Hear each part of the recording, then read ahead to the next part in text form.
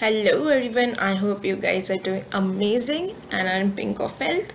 So today we will learn the difference between validation and validation group. So most of the people get confused when we use this validation group. Why do we use this validation group and what is the purpose of using validation group, including me to be honest. So today I am here to clear up all the confusions. So without wasting further more time, let's get right into the video.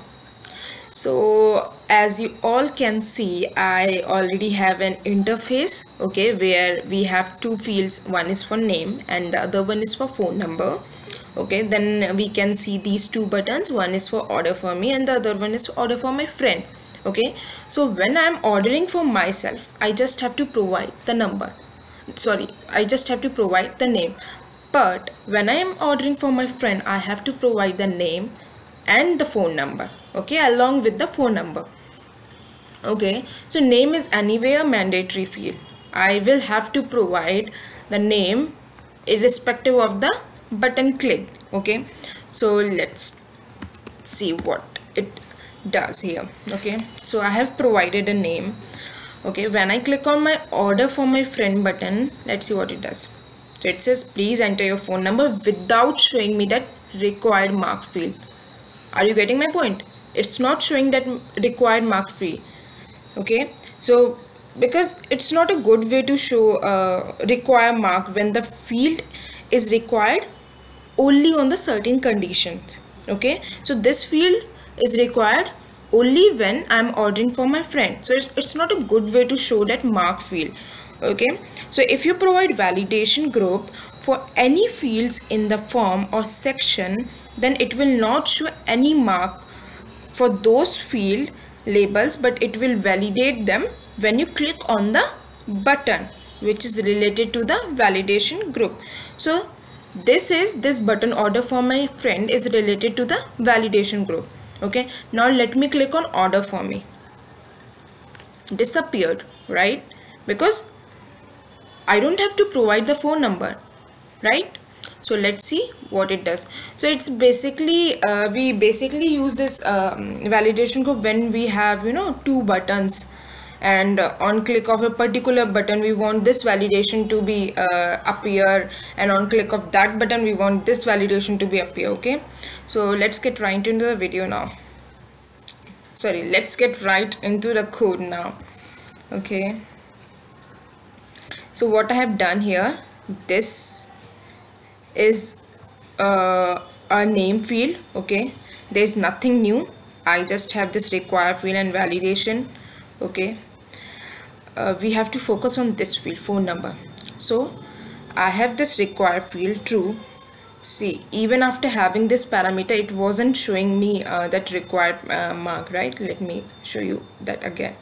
See, there's no required mark. Okay, so required message, please enter your phone number. I have to provide this message. Okay, and validation. So I have this validation in place which says if the phone number, the length of the digits is greater than 10, it should say invalid number, else nothing. Okay, now I'm using this validation group phone number.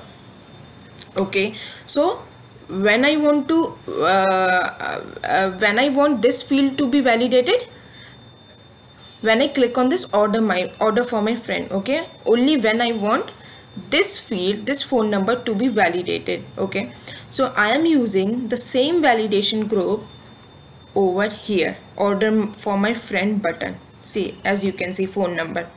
Okay, can you see now? I don't have to use this validation group in this order for me.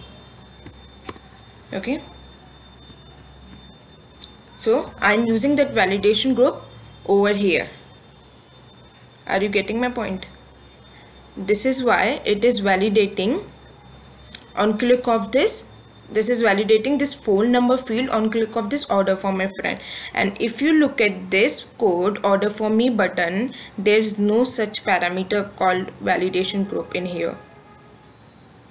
Okay, so I will have to use the same validation group which I'm using in this field over here, over in my button.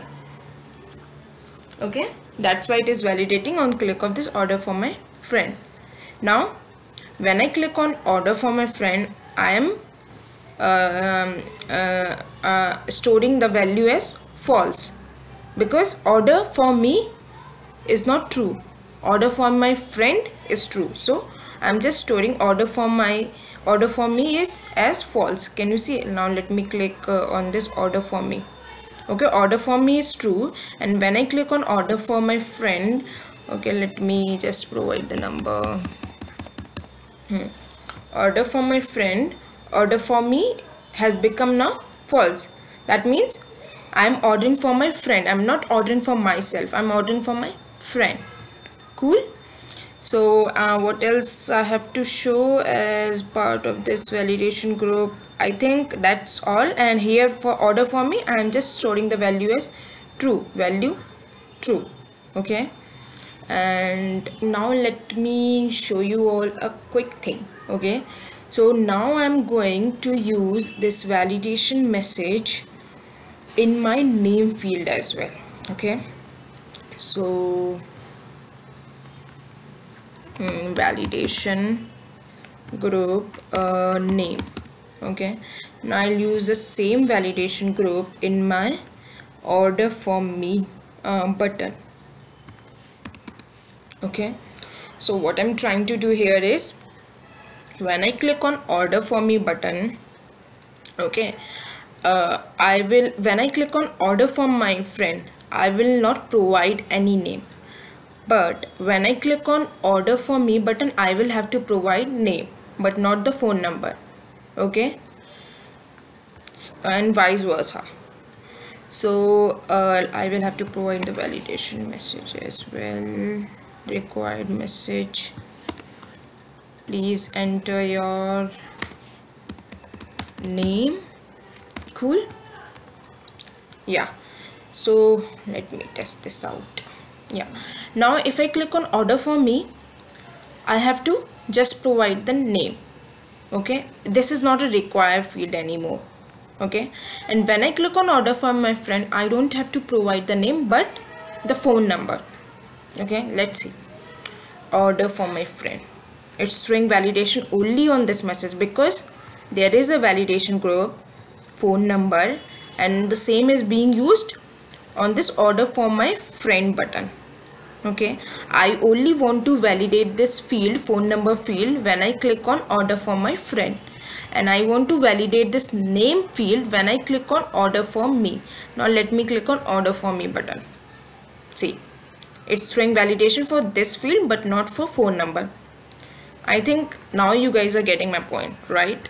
Now let me provide some name test maybe. Okay, click on order for me. It hasn't thrown any validation for phone number, right? Now when I click on order for my friend, at the same time it's throwing validation for please enter your phone number. I can provide the name. Okay, it's not a it's not an issue, but if I don't provide the phone number, it will ask for me to provide the phone number if I'm ordering for my friend. See, invalid number because the length is it cannot be longer than 10 digits. So order for my friend, yes, right. Now if I remove the name, let's see what happens. It will not throw any validation. See, right? Yeah, I hope you guys have understood the difference of these two validation groups and validations as to when we use. This is an interview question, and if you want more such videos, please like my video, share it as much as you can, and yes, don't forget to subscribe to my channel.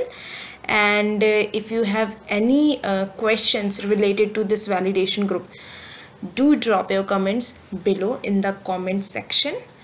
And yes, I'll see you guys in my next video. Until then, cheers, bye bye.